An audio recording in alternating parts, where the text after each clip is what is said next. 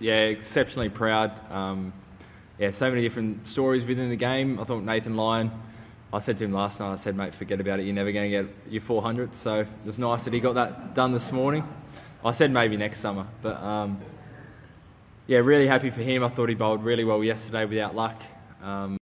Yeah, a lot more yesterday than probably day 1 and 2. I felt like everything went our way on day 1 and 2, luck.